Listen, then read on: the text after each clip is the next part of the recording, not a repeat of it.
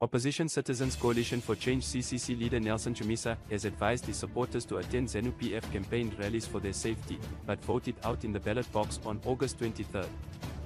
This comes amid reports of rising political tension mostly in the rural areas, where members of a shadowy Zanu PF affiliate, Forever Associate Zimbabwe, are said to be conducting door-to-door campaigns warning villagers against voting for opposition candidates. Addressing hundreds of party supporters and aspiring councillors at an opposition member's homestead in Mohasekwa, Marondra West constituency on Saturday, Chamisa bemoaned the continued victimization of his supporters. Let's go and vote, but in the meantime, apply the mango strategy, yellow inside and green outside.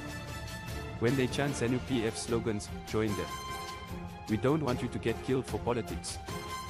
But when you go to vote, you just know whom you will vote for, he said.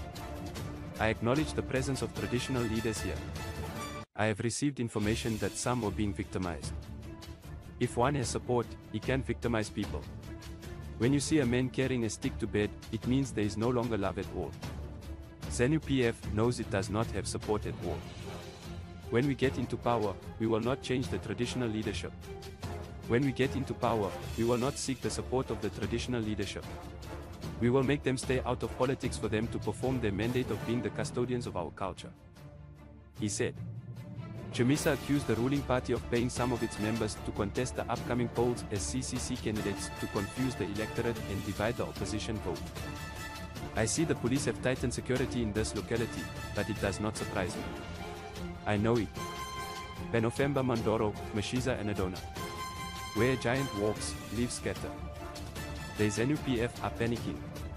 Change is naive, but you need to be strong.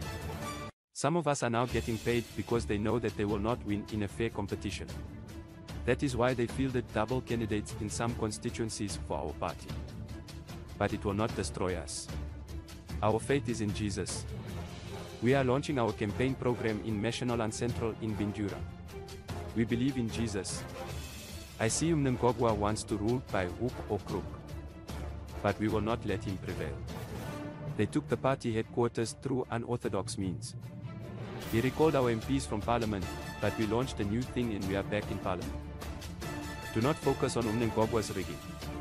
We are sorting it, he said.